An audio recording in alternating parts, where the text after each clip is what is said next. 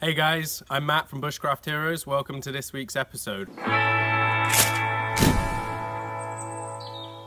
We're back at the Bushcraft Treehouse for the third time. And as you can see, we've stripped off all the tarps and everything. Because today we're going to try a bit of an impromptu technique, and we're not quite sure how it's going to work. We want to clad the walls so that over winter it's just a little bit more insulated and robust against the elements. So enjoy. Hello, I'm Ruben. Usually we would just take this down with an axe or a saw, a hand saw, but since we're doing a lot of building, we got to use the chainsaw. Get it done quick. Dun, dun, dun.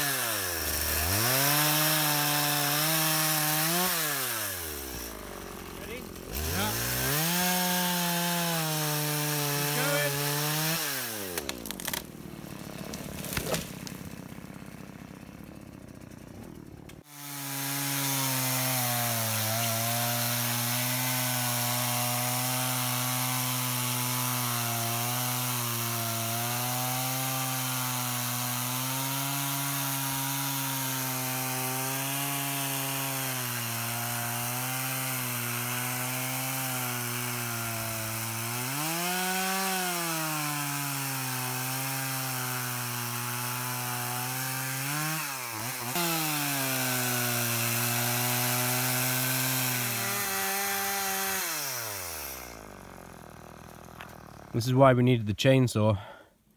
We are ripping long lengths of poplar down, or I say we, Ruben is, to make planks to go up here.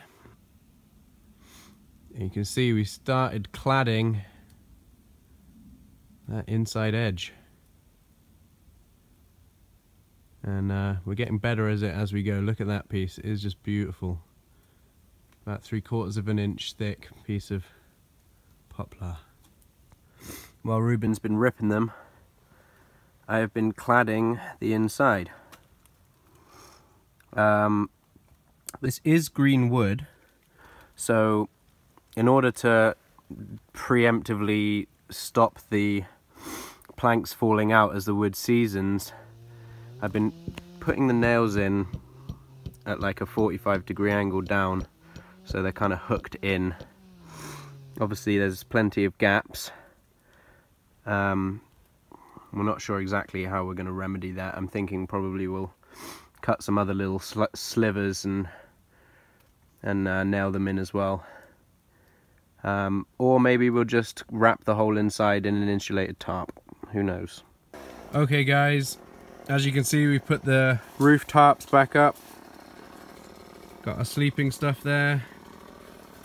And this is the start of a cladded wall.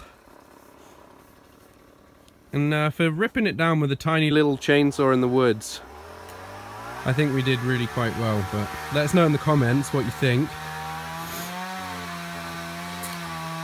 And we'll see you next time.